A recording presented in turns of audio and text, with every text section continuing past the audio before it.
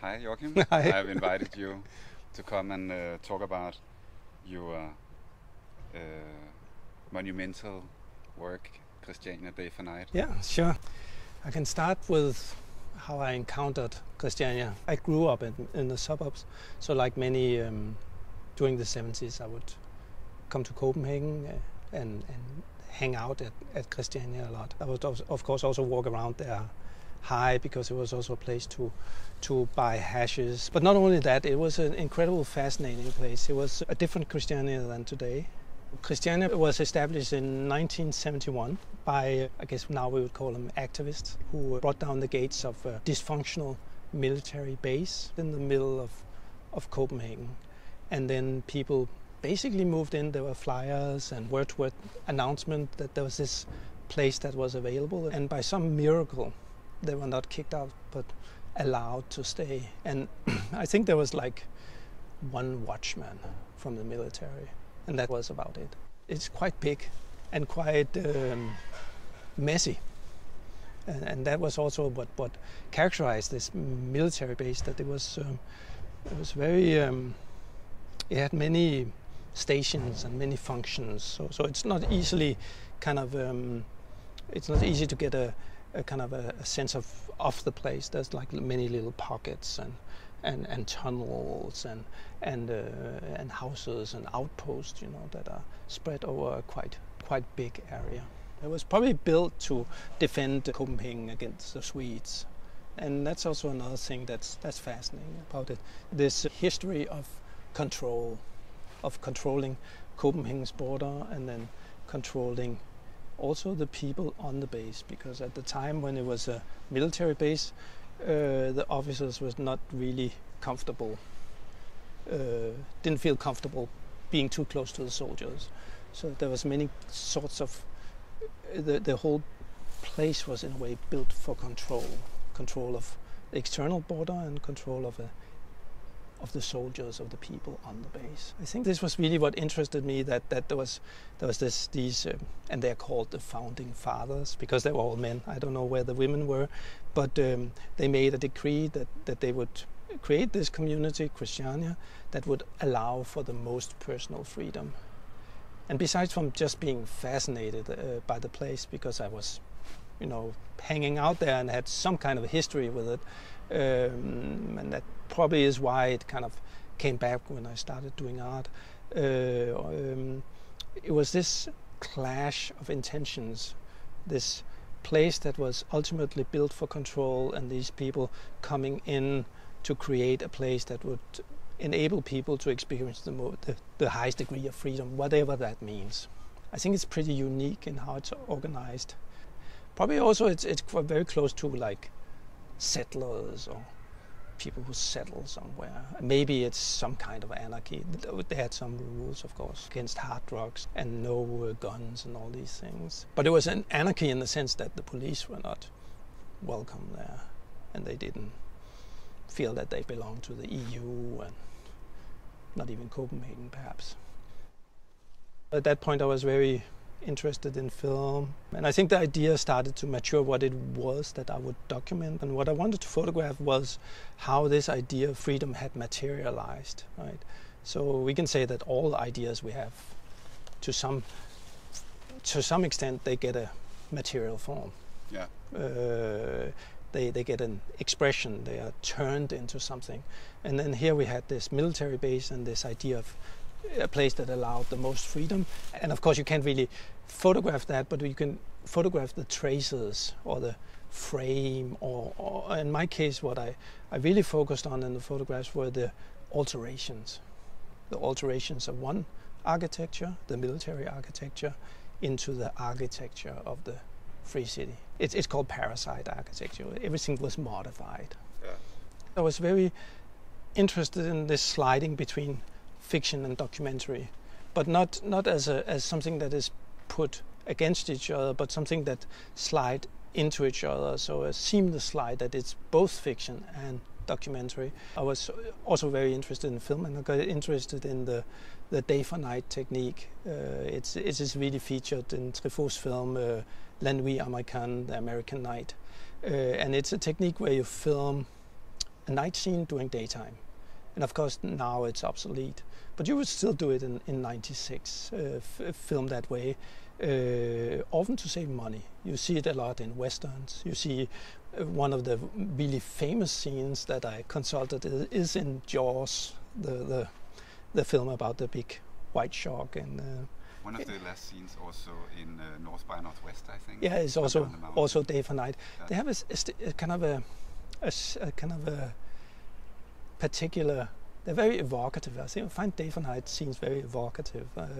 They're like, it's a kind of a filmic night, an artificial night, but it's also day at the same time. And I think that was what I really felt was appropriate in the context of Christiania, that it would be day and night at the same time. It would not be either day or either night. It would be those two things merge into a kind of something that was partly a fiction, partly a documentary.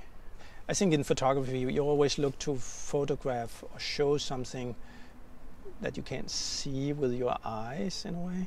That the photography kind of leaves you a bridge to an unseen dimension, something that is maybe present, but you're not able to kind of grasp it. And I think that was also the part of this technique, to kind of hinge on to this dream of a place that allows freedom, and then through the day for night technique, and then also at the same time documenting these realities that are incredible, mundane and everyday, which basically have to be with people's needs, which are the same usually, just to have some heating and maybe be able to cook something and go to the bathroom and all these things which are so basic. So of course that would also be such a huge part of the invention that took place in Christiania. And in that way, Christiania is such a unique experiment in the sense that people would take everything that was present, the remains from the military, and then turn these things into things they could use for living, completely turn the function around. But can you tell us about the first day you went out to Christiania to make the photos? Did you just go in the gate with the big sign saying no photography and started making your work? I don't remember it as if I had many problems. I remember, of course, photographing at Pusher Street, which is the notorious place not to photograph, and people were quite intrigued when I told them I was going to look like night and it's photographed in daytime, and they just left their booth and I could photograph also in Pusher Street. The booth of the people who sell hashes. I mean, I would photograph with a tripod, so it's not like there was anybody that was in doubt what I was doing. And sometimes people would come up and ask me what I was doing, and I would tell them what I was doing. I also felt that the documentation of Christiania had been very polarized. That there was this, maybe how it appeared in the media and how it was sometimes spoken about by politicians, which would be this kind of place of depravity, of free hashes and hippies living without paying tax and for their electricity, and then the other part that would be so forthcoming, which would be all about how fantastic Christiania was. So I felt it was kind of interesting for me to be a place that was not either or, that was not incredible, forthcoming, because there's also a quite grim side to Christiania, and not overly critical either of the whole project, kind of open towards it, just open towards seeing what is this, how does it look, how does it manifest itself. Also, when I was a teenager walking around there, some places around the Peace Ark would always seem so menacing. Other places would seem so strangely loaded. It was as if all those histories, all those things happening, all those intentions, they were like seeping out through everything. So it felt like the whole atmosphere was charged. And it was not because that you were high? No, that was actually also very much when I was photographing that I felt this. Well, maybe the sensitivity comes from being high. You asked me before, how was it to photograph that, and I was really looking forward to it. I needed a sunny day, And I was like, I would just scout the weather report and wait for the right moment. Because of the technique? Or? Because of the technique, yeah, you need a clear blue sky and sun. And every time there was like a stretch with good weather, I would really hurry out to Christiania and walk around and photograph. A lot of the places that I went, there weren't any people. A lot of them are in the early morning, so there was no people there. But I preferred that the narrative was connected to the place as such, and I think people would have kind of stolen the narrative. It would be about the people, right? It would be about how they looked or how they interacted with the camera and stuff. And I was not really interested in that. I was interested in the other story, a more ambient story of this place. It's an incredible luxury to have these moments, you know, where you just look and look and look at something. Where you just look and sense and kind of just spend time somewhere. In that sense, I didn't feel very removed. I felt kind of completely into it. How will you explain the impact that Christiania as a vision or utopia have influenced our society, or maybe even inspired our society? It's not about the hashish market that sold like cannabis lots of places. Christiania is in a way a free city. So it catches on to a history of free cities, of pirate states, of states that are not nation states, that are completely, that have a different agenda or a different type of politics. And I think it in a way cemented this idea of Denmark as very progressive, to allow something so different, so obviously in opposition to the rest of society, to thrive within the heart of the city. And I really think that had a big impact on the story of Denmark. What kind of place is Denmark? And also I think another thing that I noticed, because I live in the area now, is that it hasn't really been developed the same way as the rest of Copenhagen. And I think that is also something to cherish. There's a sense of sameness that happens everywhere. There's a sense of almost the same time, or the same intention, or the same kind of economy that just kind of squeezes the whole city into a mold where there's a very, very little different, very, very little diversity. And in that sense, Christiania is a breathing hole. There's something completely different going on. Maybe less now than in the 70s and when I photographed, because I think by now Christiania is really normalized and becoming more and more a part of Copenhagen. There's a lot of space out there, and there's a lot of space that isn't really defined. There's this place called the Future Forest, and I showed a person this, and I said, so this is called the Future Forest, and she said, oh yes, the furniture forest. I immediately saw that because it was filled with furniture at that point. So it's rare that you have these places where things like that happen, where there's a place that is not designated in its use and its function and its look, because real estate is so precious now that is what people do and the politicians do. They want to designate and form and shape everything. And there you have a kind of, things are not a little bit more out of the mold, which I, as a visual person, really, really appreciate. Things are a little bit the kind of the juxtapositions, what exists side by side, and that has always been the strength of Christiania. All these kind of different intentions and these different groupings, different kinds of people existing side by side in the same space, so to speak. But do you think that our authorities in Denmark somehow understood the importance of Christiania as a symbol of a tolerant society and a liberal society where people can exist in freedom if they want to? Well, it's a paradox, because I think the person that was maybe most kind of has been extremely important in the history of Christiania from the political side is our state minister Anker Jørgensen, and he didn't really I mean, he was working class. I don't think he had any sympathy for the people at Christiania in that respect. I don't think he understood it really, what was going on, but he was just really tolerant. And that was his so to speak, his virtue. Even though there was a lot of pressure on him to kind of end it or do something or make a kind of a sort of clear cut of what is this, he never did that. He was just he just had this kind of attitude of let it go on. But really, we have had several governments since 71. What do you think have kept the authorities from closing down this experiment and making it and selling it or developing it for profits?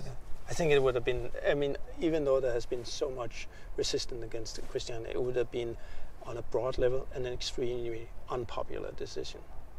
And I don't think they would be able to sell this idea of just getting rid of kicking all these people out and then bringing in the developers and letting them kind of build the same kind of houses that we have everywhere else. I don't think that it was a sellable as a political idea. I don't think it was really.